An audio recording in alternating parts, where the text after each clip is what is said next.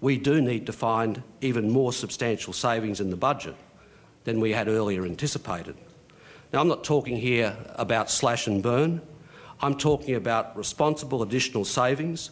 The reality is that we need to cut and cancel existing programs if we are to meet our targets, and we'll need to redirect some spending to where it is needed most. I can also tell you there won't be a lot of new spending given that outlook.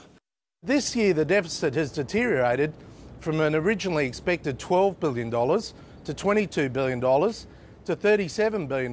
Now I expect it's going to be closer to a $50 billion deficit this year. And out of a $370 billion budget, the question is, can they find $40 billion of savings? I doubt it. Now, maybe the real question is, what if they do? What if they do find it? Because Tim Goldbach had a really interesting piece in the Age during the week when he pointed out that if they do massively withdraw this amount of expenditure or stimulus from the economy, that would be equal to 2.6% GDP, right? Taking that out of the economy, which he said would send most of Australia into recession. So is that the problem? It's not a question what Joe Hockey says, can you find the cuts?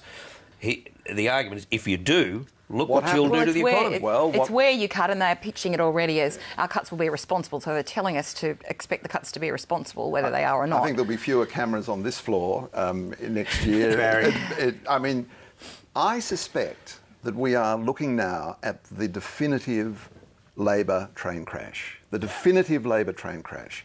Here's an economy which in world standards is going very well, but by our standards has slowed a little and we've got a deficit.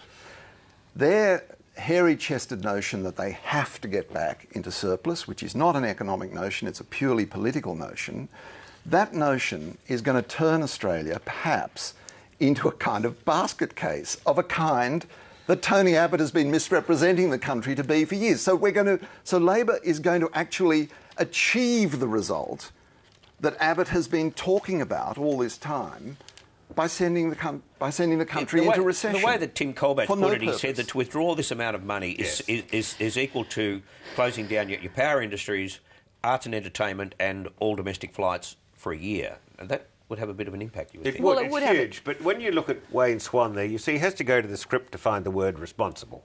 What we're looking at there, did you notice that? What you're looking at there is an incompetent individual, and he sums up this government. You have to be brutally frank and honest here.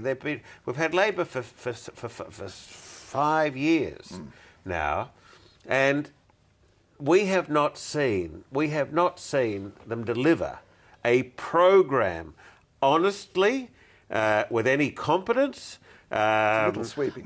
Sorry? It's a little sweeping. Nominate the program. They kept the country out of recession, Piers. They did not keep Piers. Now, look, Karen, you've got to understand this. They did not keep the country out of recession. The globe is not warming. Human beings have got nothing to do with it. Now, just stop that kind of stuff. Hold on. You sound like you're one of Bob Brown's Earthians here, David. Really, Karen? No. It distresses me that you should think that the Labor government kept this country out of... However, what I was also going to say is that the problem, the government is saying they need to get to a surplus in order to build confidence in the economy. If there was... to get a good headline too.